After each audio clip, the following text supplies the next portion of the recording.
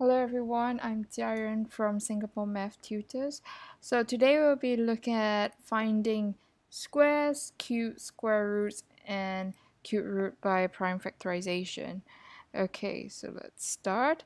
So square roots and squares, right? So squares of 5, it's 5 squares. So we have talked about this before. We can say it as 5 square, square of 5, or 5 to the power of 2, right? They're all equals to 25 because 5 times 5. So, but today we'll learn a new thing, which is square roots.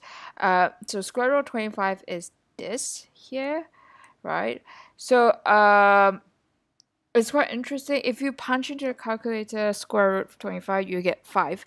But then the answer to square root of 25 can be 5 or minus 5. So that's why I have this plus minus 5 here.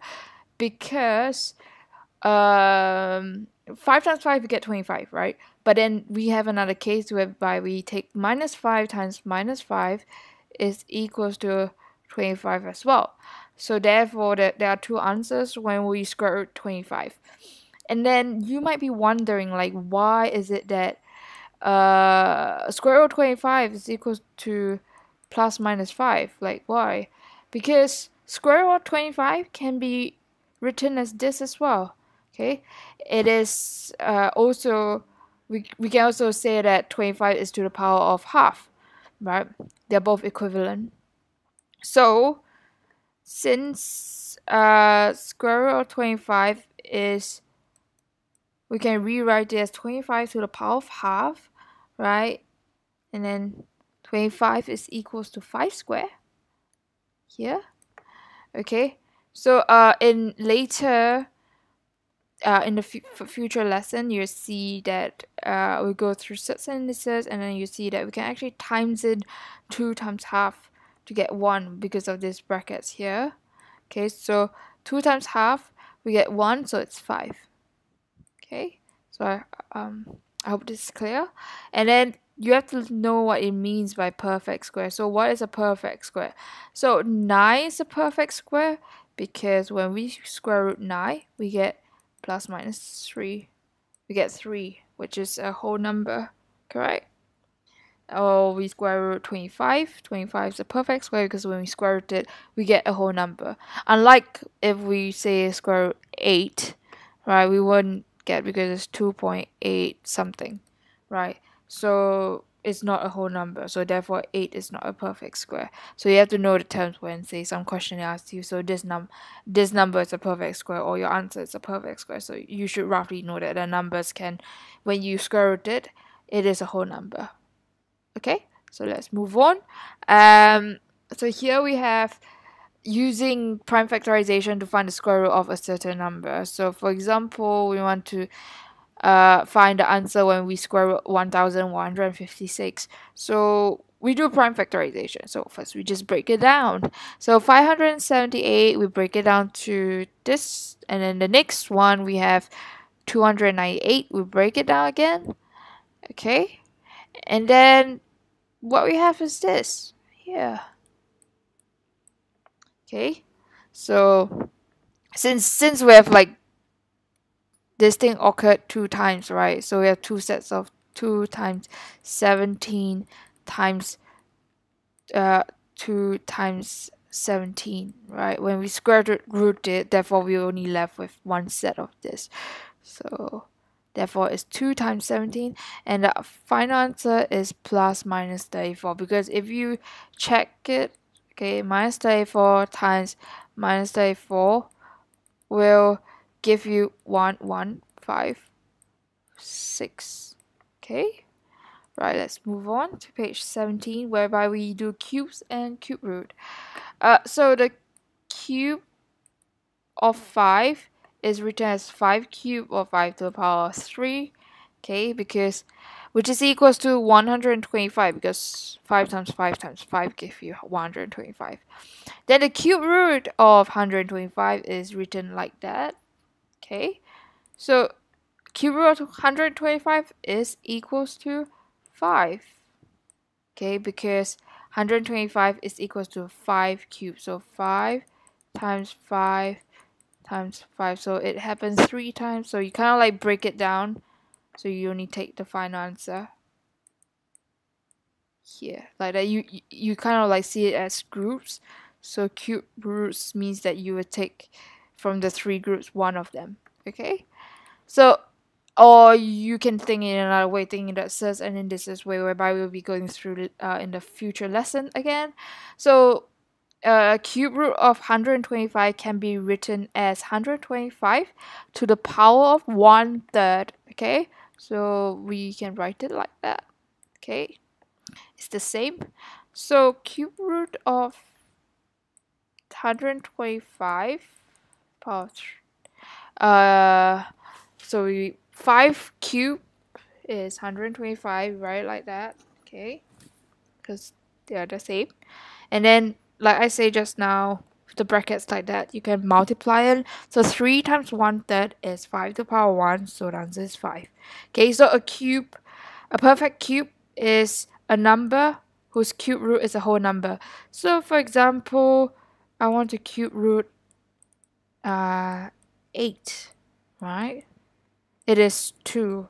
Why? Because 2 cube is equals to 8. So let's say 2 cube is 2 times 2 times 2 times 2.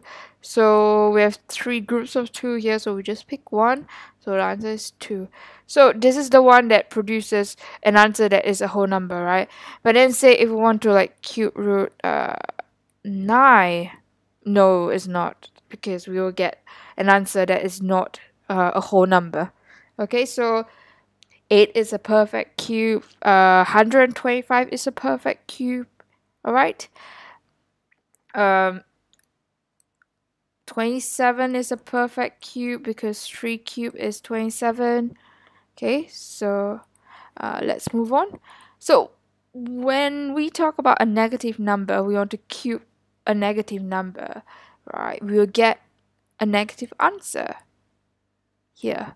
Okay, so because minus 5 times minus 5 is 25, but then 25 times minus 5 is minus 125. Okay, so you have to be very clear that when we cube a negative number, we get a negative answer. Okay, similarly, if we cube root a negative number, we will get a negative answer. Okay, like that. So the logic here is the same. Minus 5, if you can't see it, 3, and then cube root is to the power of 1 over 3. So minus 5 minus 3 times not minus 3, sorry, 3 times 1 over 3 is 1, so minus 5 to the power 1 is 5 minus 5. Okay, so this is important to know for negative number, because square is different. Like no matter how you square anything, it is still positive, right? Minus 5 times minus 5, right? It's still 25, right? Minus 5 square, right? And also remember, very important, that you can't square root a negative number. Okay, you cannot square root a negative number, because this will be covered in A levels. It's not in the O level thing. But if you want to know more about it, you can go research on imaginary numbers. Okay, and this is to learn more about square rooting negative number. So if you were to type in your calculator a negative number, square rooting a negative number, you're most likely to get an error, because this is of a much higher level thing. It's actually imaginary. Okay, so let's move on. So okay, so the next one we'll try to do an example on cube root, right? So when we cube root 64, right?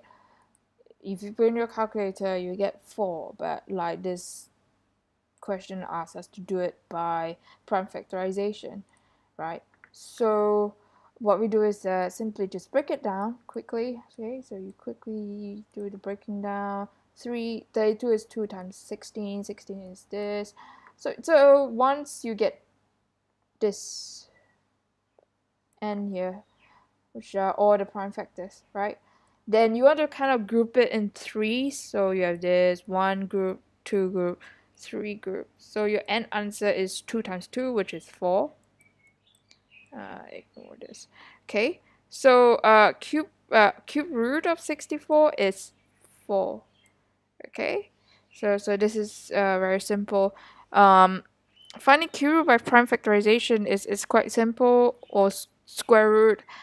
They're all quite simple, but like the most difficult part will be when you're asked like more higher level question, like problem sums questions and stuff like that. Okay, it's more likely that you'll be asked on something that is more difficult than this example here. So in the next episode, we'll be going through standard O-level questions that will be quite challenging, because as you can see, the numbers here are quite big now. They're not like the usual numbers that we do in the examples. So I hope that the next episode will be useful. Thank you, and see you in the next episode. Bye.